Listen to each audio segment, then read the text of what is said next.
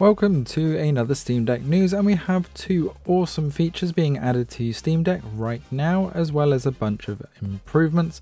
So let's have a quick look at some of the improvements here before we dive into a couple of the updates. So first of all, on the general front, we have an update when connected to an external display. The Steam Deck interface is now scaled to virtual 1280 by 800. Now more work is underway on this, but what this actually means is a little bit mysterious, as when I connect it to an external display I don't see any difference right now, so I'm not quite sure what they are going to be showing here, but hopefully we get more info as this gets more updates. Also, which is a bit mysterious, the Steam hardware survey functionality has been added. I'm guessing this is going to be similar to the verification performance matching up to the verified status type questionnaires, so it'll be interesting to see when this starts popping up.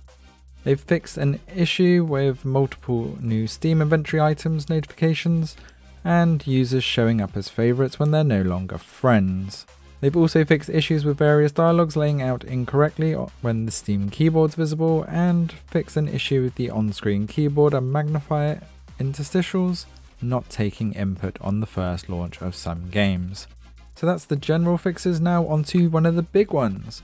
Per performance game profiles have now been added. This is absolutely awesome and makes life so much easier if you do want to tweak those settings per.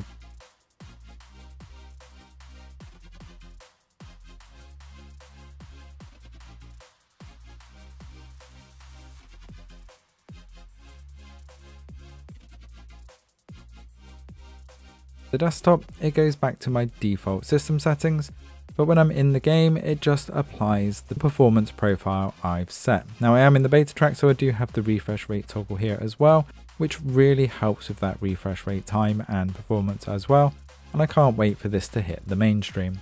Onto the online-offline updates. They've improved performance when switching from offline to online modes. Sometimes it did get a bit stuck, so hopefully this will help with those issues.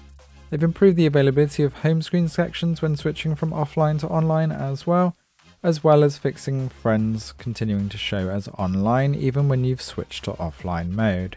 Now some nice keyboard enhancements also this time around. We've added Bulgarian phonetic traditional and phonetic keyboard layouts. They've corrected the interaction between caps lock and shift if that annoyed you. The keyboard now shows Alt-GR symbol hints when the Alt-GR is not active. The keyboard only shows Alt-GR symbols when the Alt-GR is active, and non-ASCII characters now work in desktop mode, as well as fixing the double R key on the Russian keyboard and remove the R key from the Ukrainian keyboard.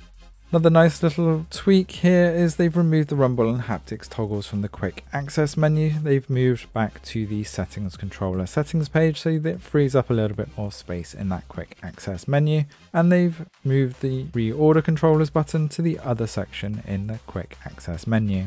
Now the other nice update here, if you have been remote playing, although this does not work for me at the moment, they said they've added a stop streaming option to the power menu when hosting a remote play session. This does not show up in my menu, so I'm wondering if this is actually when you are remote playing off of your Steam Deck from a PC, for example, not remote playing a PC on your Steam Deck. And lastly, recently played games that are streamed now show in the recently played games section. Let us know in the comments below if these updates are useful to you. The per game profiles is definitely something I'm going to be using. Thanks for watching. Don't forget to hit that subscribe button to stay up to date with everything Steam Deck, and we will see you next time.